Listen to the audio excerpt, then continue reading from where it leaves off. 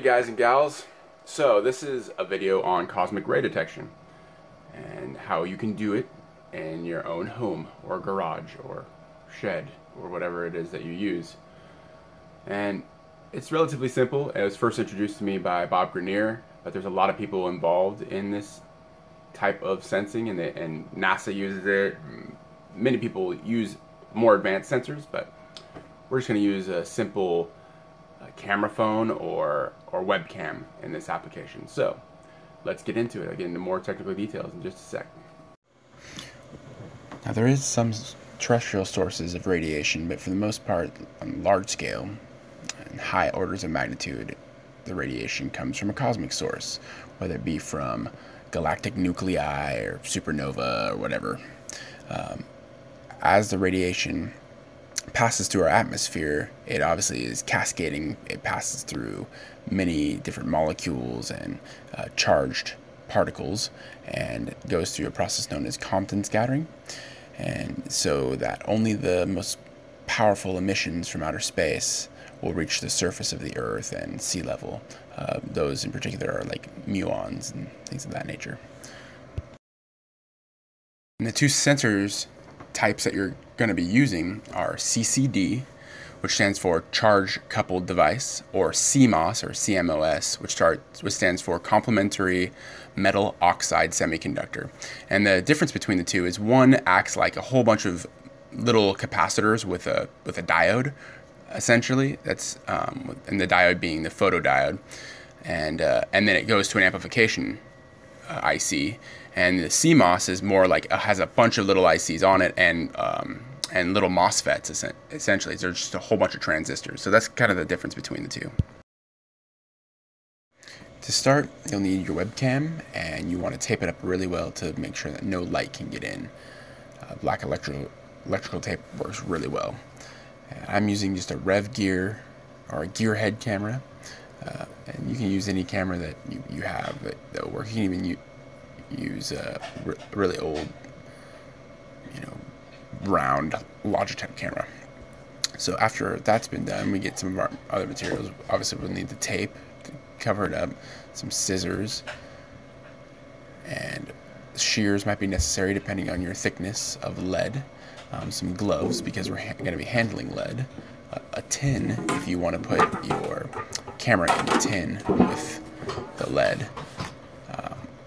I didn't use the tin, and then this is the lead sheet that I use, which is a 1/32 inch. So we just slowly shield the camera out. I just did straight away as a detector. I'm not going to be using the camera, taking it in and out of a box or anything, but it's completely up to you. It's your preference. So I calculated in order to get the radiation levels that I'm looking for, I'm going to need approximately 10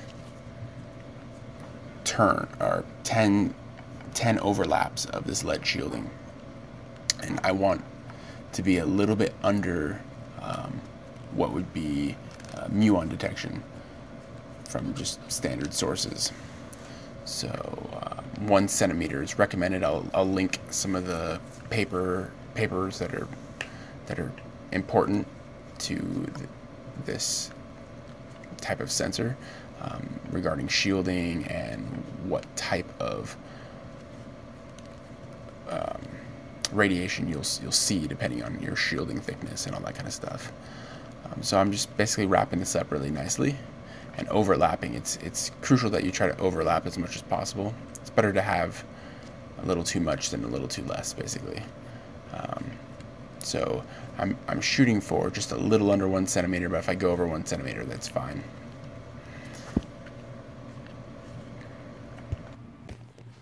Alright, and then the final product here, the crude product, is approximately 8 millimeters of lead shielding. And I'm just going to tape it up. Some more electrical tape, and it's red. Caution that it's heavy. No, to caution that it is lead, and I don't want my kids like sucking on it. So now we're going to go into the fun goodies. So this is the program that we're using. This is the Cosmic Ray Finder, and this program basically captures it. It's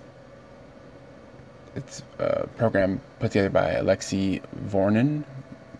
I'm not sure if I said that right, but you can change it from grayscale to whatever, to the actual color. But that's the website, and I will link where you can get this down below. It also gives you a warning sound if you get a cosmic ray hit, and then it tells you samples, and then obviously where the directory you can put it in. But as soon as you get a hit, it will save that one instance, and you can close it. It'll be down in your bottom right taskbar. That's still open, so you can open it anytime if you hit the X. So now we are going to visualize a cosmic ray. So I ran about a 48-hour test, and I picked up one cosmic ray with the shielding and all. So basically what we're going to do is we go into Adobe Photoshop.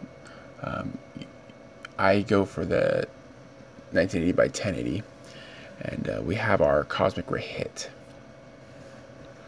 And so obviously it's very tiny, so we'll have to zoom in. And now we can kind of make out what it looks like.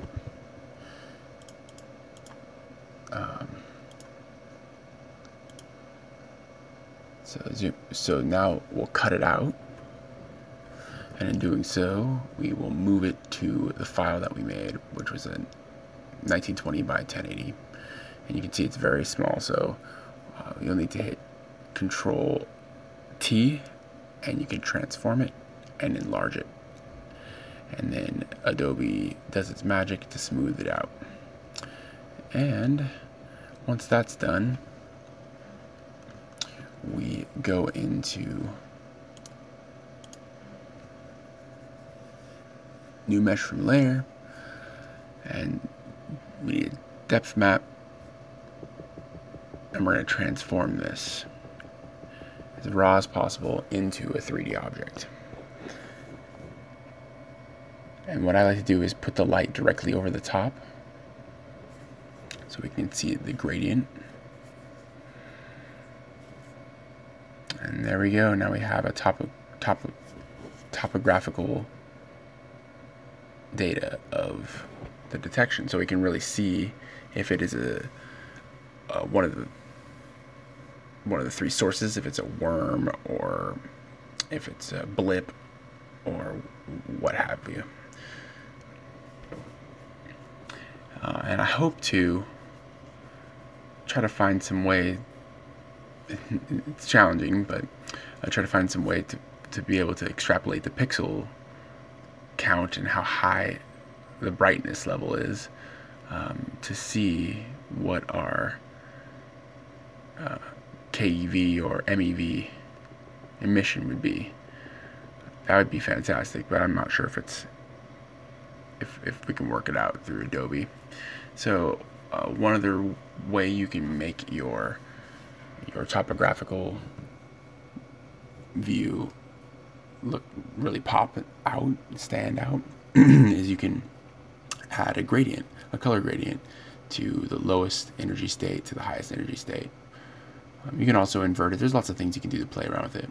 And I haven't messed around with GIMP, which is a free software, to see if I could do the same process. But essentially what I do is I just go from the lowest point of the topographical map to the highest point, and it should render, and there you go. There you kind of go. You get your dark points and your light points. And I haven't found a way to easily wrap this. I'm sure there's probably some Adobe Photoshop pros like, what are you doing? That's a terrible way to do it. But I haven't found a good way to wrap the image when it's in its 3D form, because Photoshop's not really meant for 3D. I have gone into After Effects and messed around with it a little bit, but I wanted to keep this as simple as possible. Alright, now I'm just going to speed it up here a little bit.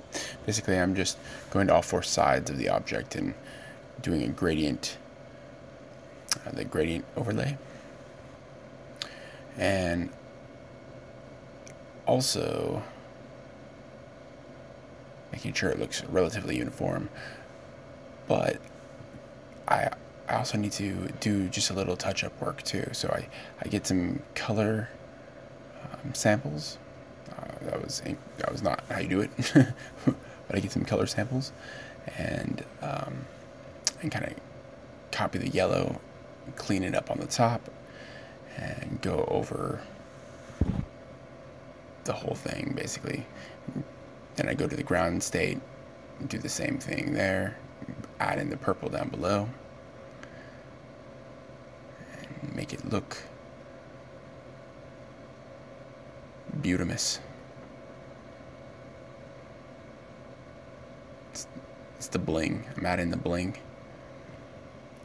It's painstakingly difficult to add purple bling, in case anybody's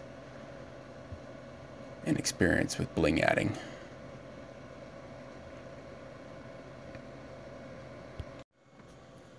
And behold the final product. And if anybody has any suggestions to make it better, feel free to comment. And this is just a quick and easy way to throw together a topographical representation of cosmic ray.